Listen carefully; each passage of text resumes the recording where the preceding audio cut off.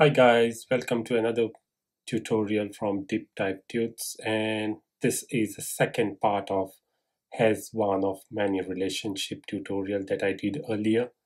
And in this tutorial I'm going to show you what happens, what do we have to do if we have a custom foreign key on the comments table. So suppose we have got post and comments model, and you have a post ID over here, and in the comments model you have got post underscore ID.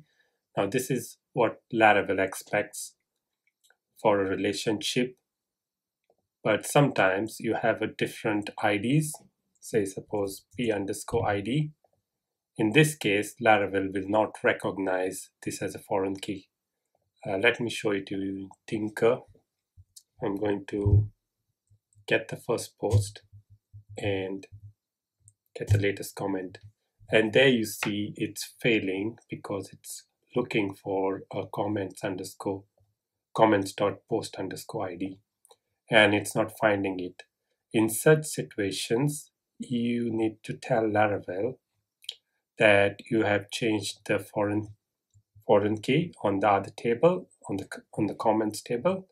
So instead of post underscore id, it is now going to be p underscore id. That's the foreign key now. And if I quickly restart Tinker, it should now give me back the latest comment. Now we need to do this for all the relationship because all the relationship depend on the comments model to get the latest comment, oldest comment, and the comment with the highest rating, like so. And even in the hasMany relationship.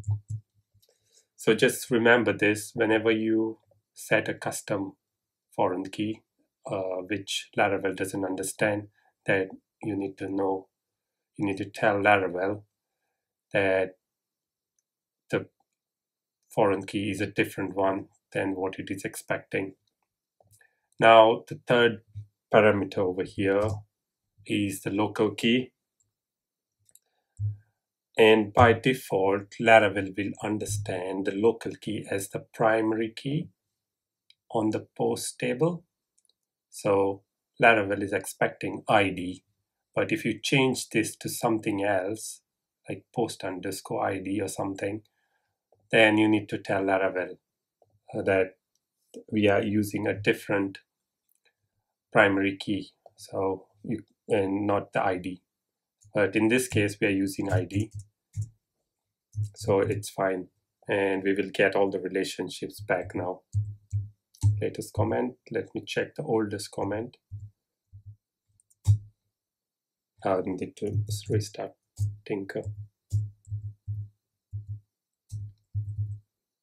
Oldest comment and the comment with the latest highest rating. Let me just copy this. There you go. We're getting back the results. So that relationship is working now. Thanks for watching, and I'll see you in the next video.